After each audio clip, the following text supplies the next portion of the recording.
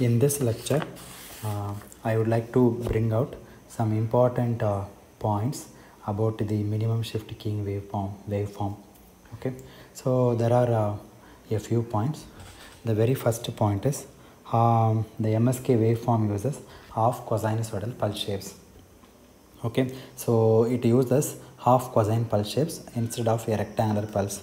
So we know that in MSK we have two channels, right? The incoming pulse is divided into I channels and Q channels. In the I channel we use half cosine pulses like this. Okay, it exists from minus t by 2 to plus t by 2. Okay, and this positive pulse we use for logic 1, bit 1, logic 1, and use negative cosinusoidal pulses for bit 0. Similarly, in the Q channel we use sinusoidal pulses. So the pulse looks like this. So it is offset by t by 2. This is 0 and this is t by 2 for bit 1. And you use this type of pulses for bit 0. Okay, so therefore in MSK we use cosinusoidal pulses to represent the data. But in contrast to this MSK, in QPSK we used QPSK and offset QPSK. We used the waveform something called as rectangular pulse. For bit 1 we use positive pulse. For bit 0 we used negative pulse like this. Okay, so this is first difference. And the second difference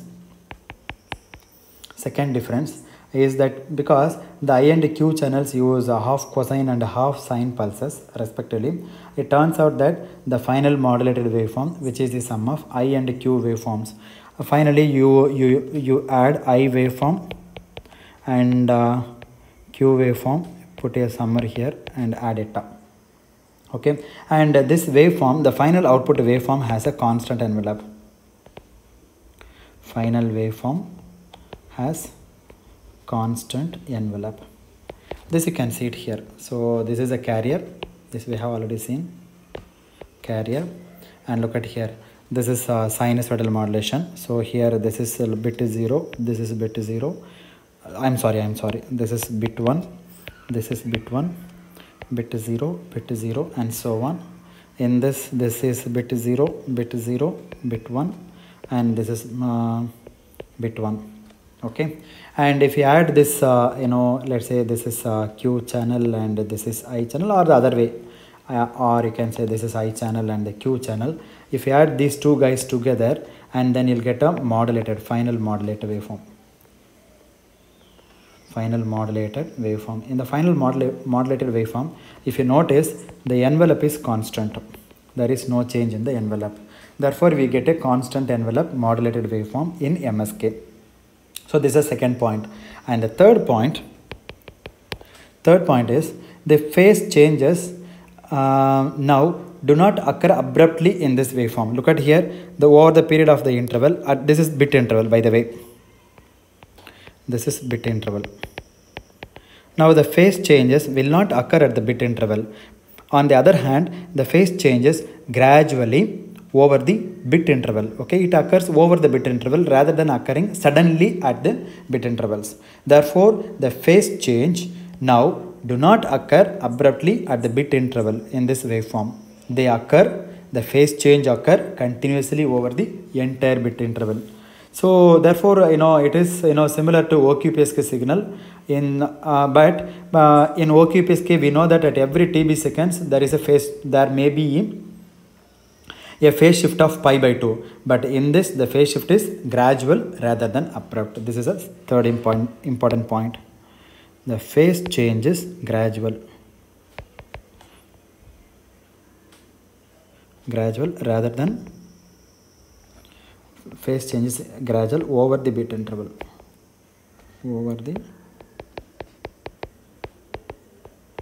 So this is the third point. And we know that, see, there are no sudden phase transitions. In fact, no, we have continuous phase transitions. So also I can say continuous phase changes. okay, or continuous phase transitions. So there is no sudden phase transitions. Therefore, you can think of an MSK signal as some kind of an FSK signal. You notice here in this interval the frequency is, let's say, F1, and if you notice in this interval, this is the bit interval. Okay, maybe I'll use some other color. Let me delete this, guys. Let me use pink.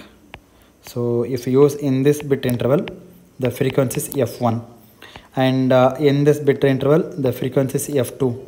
In this bit interval the frequency is F1, again F2. See, at every bit interval the frequency is changing from F1 to F2, but in this duration, in the first bit duration, the frequency is F1, and here the frequency is F2, and here the frequency is F1. So therefore you can think of this MSK signal as some kind of an FSK signal, because you find that in every bit interval you can interpret its instantaneous frequency as one of two frequencies. Okay, so this frequency we already discussed, like F0 plus 1 over 4 TB, and this one we called 1 minus F0 minus 1 over 4 TB, right?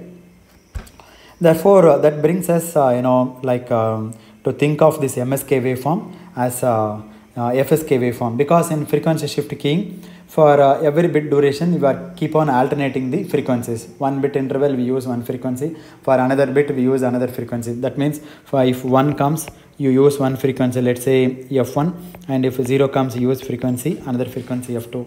So this is more or less similar to your FSK. So this is the interpretation of your FSK interpretation of MSK. Okay, and in the next lecture we will talk about the FSK interpretation of MSK, how this MSK is viewed as an FSK signal. Okay, so these are the 3 important points that one should remember. The first one is, the very important thing is, we use cosinusoidal pulses, and if you see between I channel and Q channel, there is offset of T by second durations. Offset of, this is a single word, offset of T by seconds. Okay, mutually offset. This I channel and Q channel are mutually offset with respect to T by second durations or the bit interval durations, TB seconds. So this is the first point, and here we use cosinusoidal in the I channel and sinusoidal, half sinusoidal signal in the Q channel, or the other way around, no problem. But on contrast to this, in QPSK and offset QPSK, we use rectangular pulses for to represent bits 1 and 0s. Positive pulse for bit 1 and 0 negative pulse for bit 0. So this is the first point. And second point, once you add these two guys, you'll get final waveform, and that final waveform is constant envelope. Okay, there is no change in the amplitude variation in the envelope. Okay, and the third point is, the phase change is gradual over the bit interval rather than the phase sudden phase jump at the bit interval. Okay, so these are the important points that I would like to bring out in this lecture. In the next lecture, I will talk about the FSK interpretation of MSK, how this MSK is viewed as an FSK signal. Okay, so let me stop at this point. Thank you very much.